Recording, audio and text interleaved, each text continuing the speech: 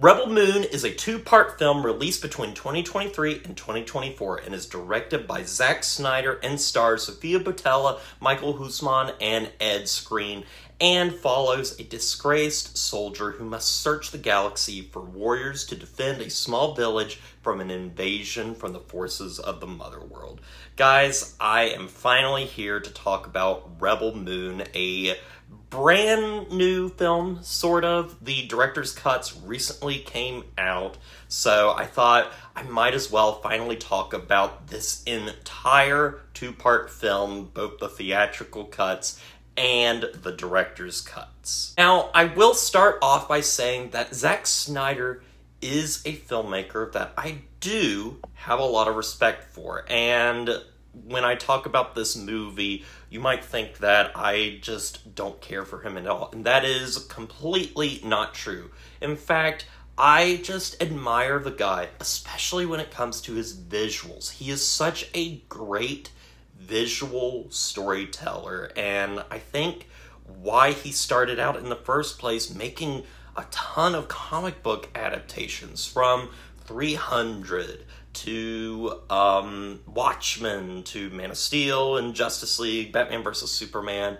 He just is really good at taking a comic book panel and adapting that, and his style, even when he's not fully adapting a comic book, it feels so personal, so intimate. Like, every shot is planned out perfectly, and I think he is great at that. And I think this film also shows that he has a really good eye for visuals. I'm a huge fan of his Watchmen movie, which I think is his best film to date. I don't think he understands Watchmen, but I think he understands the importance of the visual medium of film, and that has always been his strongest suit.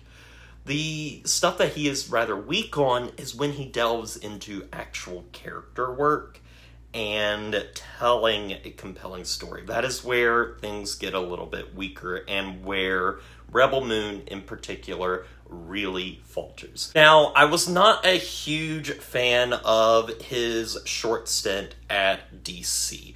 Man of Steel was kind of the movie that I needed it to be when I was, young. But as I've gotten older, I still like the film, but it's definitely not something I need anymore. Batman vs. Superman is a cluttered mess of a film with beautiful visuals and great ideas that are just squandered by some ideas that I don't really care for. And then I think Zack Snyder's Justice League is a film where he took all the criticisms of his previous two DC films and fixed that movie. I just don't know if it needed to be 4 hours. And now, I haven't watched Army of the Dead, but here we are with Rebel Moon, and I was intrigued by this film because I love a good space epic. I love space operas, I love the Star Wars franchise, and I loved the idea of getting a brand new world with a very unique voice. And I was kind of skeptical of these films, but I was cautiously optimistic about them. I at least wanted to explore a brand new world with his visual storytelling, because I knew he would make something grand.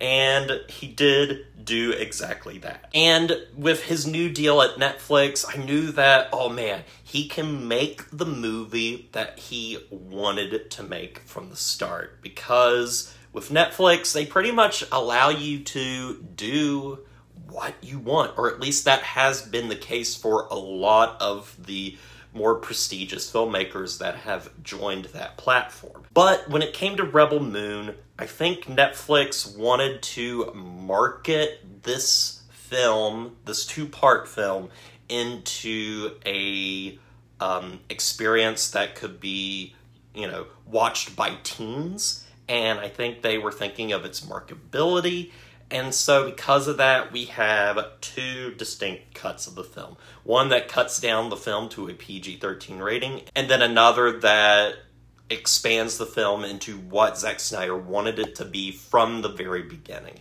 And so you kind of get a film that's a little bit compromised in its theatrical cut, but is finally fixed in that director's cut. And I will be talking about both cuts, but first I want to go into the theatrical cuts overall. And I have to say that, yeah, critics and audiences, for the most part, are very correct with both of these films. It just doesn't work all that well. The problem, and the biggest problem for me, is that Rebel Moon is just an extremely dull experience. From incredibly flat characters that lack any kind of depth at all, and what is there is just not enough for me to really care. There's nothing to really grab on to some of these characters, and they end up falling very flat. The only thing about them, in my opinion, is that they're just cool.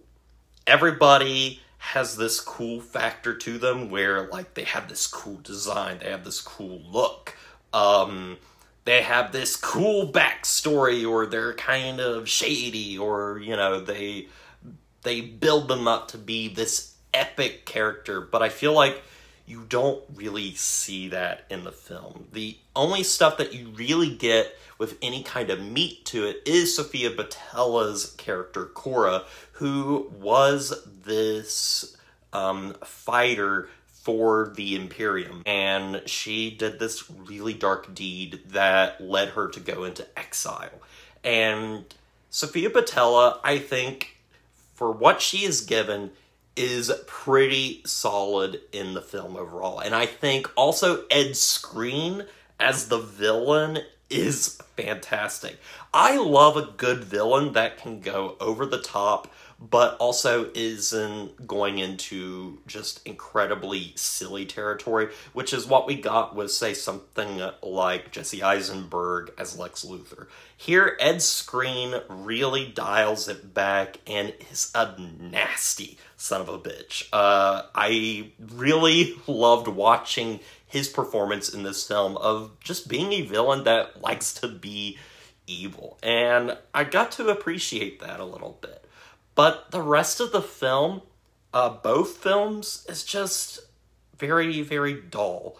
The visual storytelling, for the most part, is pretty okay. I don't think Zack Snyder should be his own DP, because I think he's good with specific visuals, but when he is filming it all on his own, I think it lacks some flair to the camera work, which was a little disappointing. This film isn't as visually stunning as a lot of his other work that's been done by people like Larry Fong, who has been his DP in quite a few of his films. But also, something I do like about both of these parts is I like the world. I would love to explore more of this world, because there's something about it that is intriguing. It has an interesting lore, it has an interesting backstory, and it gives such life to the costuming, to the worlds, to the alien races. There's something about it that is very Greco-Roman influenced, and Snyder is a really big fan of that kind of imagery, especially with, you know, having movies such as 300, which deal with the Spartans, or having the Justice League films that he made basically be like Greek myths, seeing those characters as gods. And I think here he kind of delves more into that than he ever has before. And it's intriguing, but not always compelling. And I have to say that the first part in particular suffers the most from all the problems that I've already discussed. It's just really flat. to watch. It's very boring at times, and the structure of it really fails to compel you to continue watching. It's a lot of going from place to place to place, with a climax at the end that is your midpoint in this story. And it just doesn't feel very earned. And all of the characters they get time to shine in their introductory scenes, and then they're just kind of left there. But then the second part of the film does expand on them, which it feels a little too late at that point. You get them into the village to defend it, and then I think the film really picks up. I think the structure starts working. I think some of the character play, not necessarily that these are great characters, but the character play between them is really pretty solid and camaraderie, and it's fun. And I think the action is actually more improved in that second part. I know a lot of critics really hated on the second part, and I think a lot of that comes down to that the first part wasn't very well liked, and then at that point, nobody really cared about the second part. And I think the second part is an improvement, and when I got to the final moments of the film, I was interested enough in seeing a continuation of this world if it ever comes. Now I want to get into the director's cuts of these films, which are a whole different ballpark. Now, I want to say, as soon as I started part 1 of the director's cut, the first 20 minutes, I was really shocked because I thought the first 20 minutes of this movie was absolutely fantastic. And I thought I was in for a treat. I thought I was going to finally love this movie because it deals with a minor character that was in the theatrical cuts and introduces him and introduces the villain in a much more sinister way. And it's compelling, it's thrilling, and actually really heartbreaking. And the filmmaking on display, it just made the whole sequence so compelling. That is a fantastic opening. And I hoped that the rest of the film would follow suit. In fact, for a second, it was, because one of the problems in the theatrical cuts was the inclusion of this narration by Anthony Hopkins' character that kind of just spelled out a lot of the backstory for the film that you didn't really need. You could just watch the film and hopefully understand that. And then also, part 2 would tell you the events that happened in the previous part in case you missed some things, which was kind of really annoying, especially watching these back to back. But that was not present in either director's cut, and it was all the better for it. And then we finally get into the meat of the rest of the film, where the majority of the scenes are not new additions. They kind of are just extensions of what we had seen before. And there's more violence because it's now got that R rating, and it's got more sex, and that's basically it. It's just an expansion of all the problems that I already had with the previous versions of this film. Just now it's a whole lot longer. The movies become, instead of 2 hours each, they become 3.5 hours and then 3 hours. And ultimately, I don't think that this story needed to be told in nearly 7 hours. I just don't think that that was necessary. This is a story that is influenced by Seven Samurai, and that was able to tell its story in 3.5 hours. And I could see this story working in a 3.5 hour runtime, but I think that Snyder gets so carried away with the amount of characters that he's working on, the world building, and this idea that everything has to be so important and just every little detail needs to be there. And I don't think that's the case. It's the same problem that I had with Zack Snyder's Justice League. I really enjoy that movie, but I think it could have been cut down to 3 hours at the least, because I think that 4-hour runtime just kind of squanders the film a bit. And I think the same happens here with Rebel Moon. There are inspiring moments throughout both parts. In particular, there is a scene that was apparently originally devised for a 300 sequel that would focus on Alexander the Great, where he tames the horse Bucephalus. And that is reintroduced into this film with this character trying to escape slavery, and he has to tame a griffin. And I think that moment is beautifully filmed and intimate. It's just a shame that the character that it's focusing on is incredibly boring.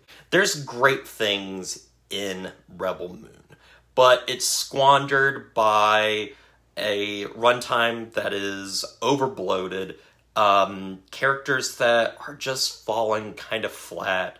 The visuals are good at points and kind of bland at others, and it's just not a film that really engaged me with any of its characters. And by the time I got to the end of Rebel Moon Part 2, the director's cut, I was kind of done with this franchise. I wanted to see more of this world. This world is intriguing.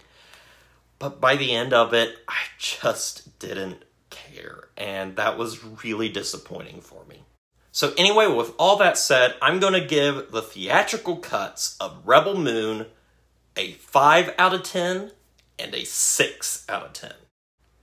As for the director's cuts, it's pretty much the same. I'm going to give them both a 5 and a 6 out of 10. Yeah, pretty much anything that it improved in the director's cuts was soon squandered by the pacing or just the lack of empathetic characters, or just, you know, an over-bloated runtime. It just squandered everything that it was doing right. And that was really disappointing for me. But anyway, that's all I got for you guys. I hope you enjoyed this. I hate that I didn't really care for these films that much. But there are fans out there, and I'm glad there are. But as always, don't forget to like, comment, and subscribe to the channel. And stay positive.